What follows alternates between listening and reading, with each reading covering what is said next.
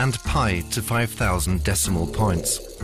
Gum earns his money as a mind coach, advising National League teams and top managers on how to improve their memory and concentration.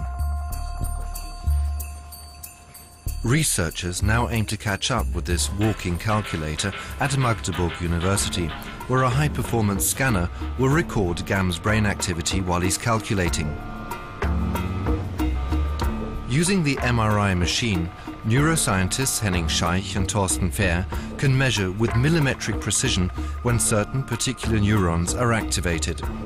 The activated regions consume more oxygen and sugar, so more blood will temporarily flow into them. As GAM calculates, the scanner will precisely record these changes in the brain's metabolism. Specialists in New York will animate the data provided by the scanner into 3D images exclusively for this film.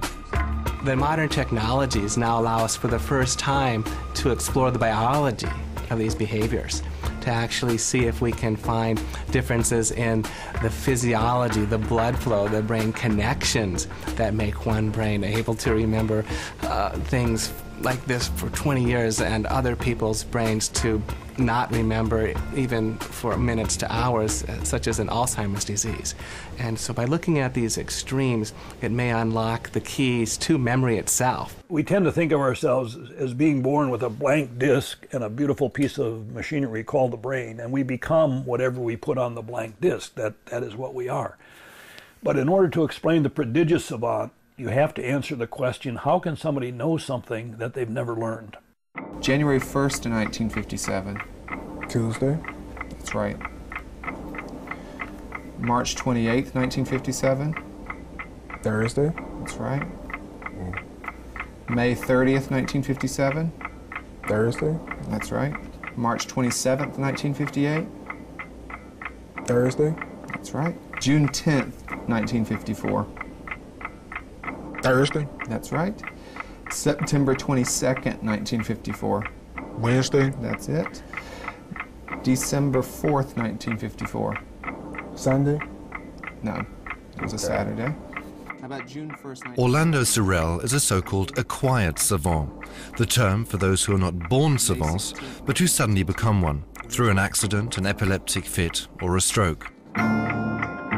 As a 10-year-old, Virginian Orlando Sorel was a very ordinary boy. But on the 15th of January 1979, he was hit on the head by a baseball so hard he lost consciousness. Since then, Orlando knows the day of the week and the weather on every date after his accident, without thinking about it.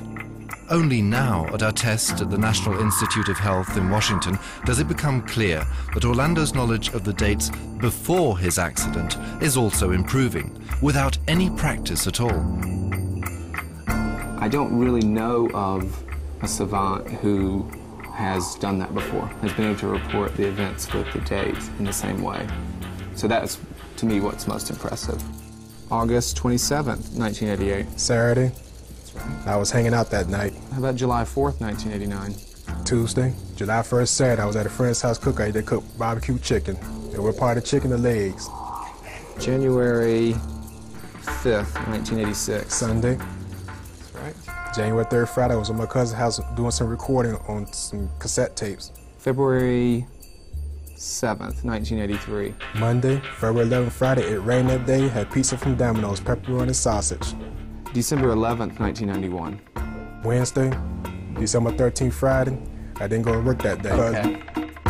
What is it about Orlando's brain that allows him to retain the things that most of us would discard through even the moments of the day?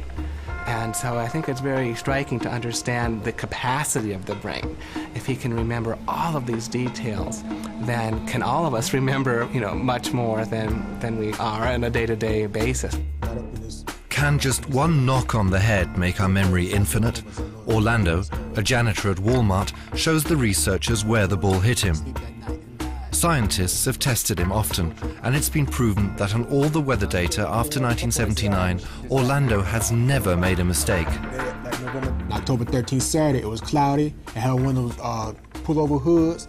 This part right here was black. And it was cloudy. And this girl that I know went across the street to the convenience store. She had on white tennis shoes, white socks, blue jeans, and a yellow one on pullovers top. And that was October 13th, Saturday, 84, Run DMC, Curtis Blower, and the Fat Boys at the Hampton Coliseum when the people got mugged in the parking lot. Now that's too much stuff to hold it into one brain. We're talking about 20 years ago. So how do you do it? I don't know. So that's on October 15th is a Monday. Orlando Sorrell proves that we all have this ability, and that's a profoundly important scientific advance. Not as other people have thought, that savants practice in the, constantly day and night, and that's what got it to them to this level, and anyone could practice day and night. No, that's wrong. So firstly was the aim to prove that we all have savant-like skills, but our brain deliberately suppresses them.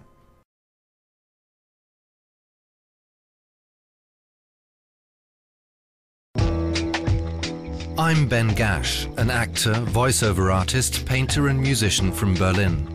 Something in my head is obviously suppressing my inner memory genius.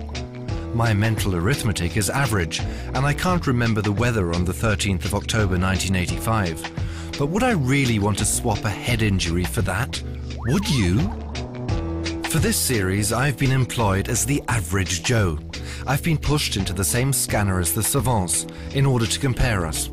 With the help of magnetic resonance, neurologists have opened up the black box in our brains and discovered that it contains not only one form of memory, but many, built up in layers over the course of evolution. The narrow tube and the hammering noise of the scanner aren't bringing back any good memories for me, though. Although I know that nothing is going to happen to me, my heart is in my throat. And knowing that my MRI data has also been animated in New York and that I can watch my own brain on TV doesn't make me any happier either.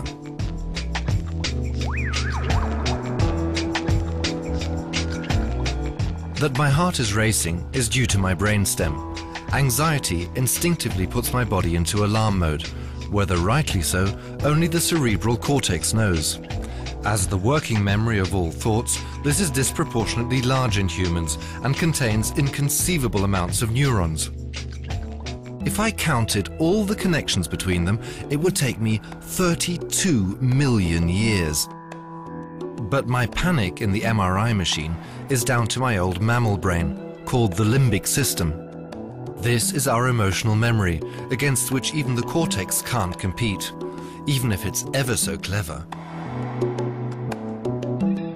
Unsere Großhirnrinde als Sitz des bewusstseinsfähigen Gedächtnisses. Our cerebral cortex as the seat of our conscious memory, and that's what it's all about after all, has 500 billion contact points, or synapses. And we know that the memory is coded in synaptic connections. These are the carriers. Every one of the 500 billion synapses can take on maybe 10 different active steps. Once more, 10 times 500 billion, and you can store everything. Even every molecule in space, in each unit. In principle, our memories have an infinite capacity. Alles speichern, auch jedes Molekül im Weltall. Unsere Gedächtnisleistungen sind im Prinzip völlig unbegrenzt. Everything that we experience is recorded, but we don't necessarily have access to it. Unless we have somehow labeled that with an emotion or some kind of special event, or we may remember our 70th birthday or our 25th wedding anniversary or whatever. Those things are stored because we sort of tag those with a little bit of a little pop-up ad, so to speak, that says, remember this. Kim Peek has really earned his nickname Kim-puter. Kim remembers everything as pure, unfiltered data, like a computer does. The real Rain Man knows 2,000 years of calendar dates, all the dialing codes and highway systems in the USA, all the historic dates in the world, and every tune he's ever heard. But he cannot fry an egg or dress himself. He will never have a driving license or a girlfriend. That would just be too much for his brain. Kim is over 50, but still lives with his father Fran in Salt Lake City. Every day, his father dresses him, brushes his teeth, and accompanies him to the city library. Over the years, Kim has read about 12,000 books and hasn't forgotten a single word. He has never learnt them by heart. He has simply read them, every book exactly once. There are over 200 boxes worth of books stored on his brain's hard drive.